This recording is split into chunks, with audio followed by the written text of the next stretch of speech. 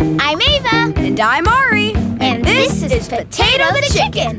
Welcome to ClearWaterKids Challenge. Clearwater Farm is where Potato lives. This is a place where kids can explore and learn from nature. Today we're asking, what's a chicken got to do with potato peels?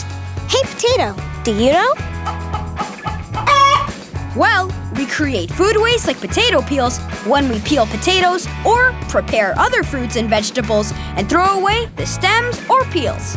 But here on the farm, we put all of our food waste scraps into a big pile called the compost pile. Tiny insects and microbes eat these scraps and poop out compost, which we use to make really great soil to grow our fruits and vegetables. We turn food waste into new plants. This cycle of life has been happening for billions of years. Food waste is not garbage in most cases. What we do with all the garbage is we put in the compost pile.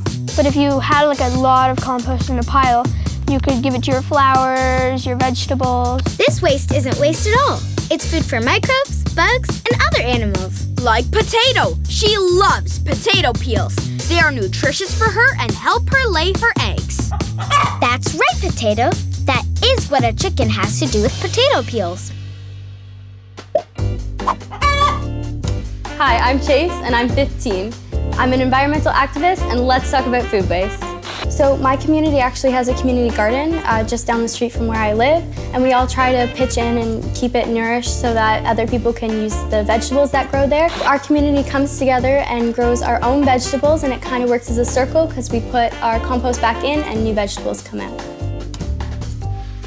Challenge time! What can you do at home? Now for your challenge. Try making your own compost. You can start your own regenerative garden at home or school. Did you know that you can also regrow plants from scraps? Like this bit of celery.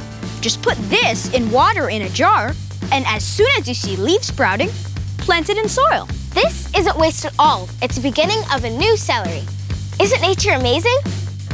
For riddles, games, and lots more to explore, visit ClearWaterKids.org. And challenge yourself to build a healthier world.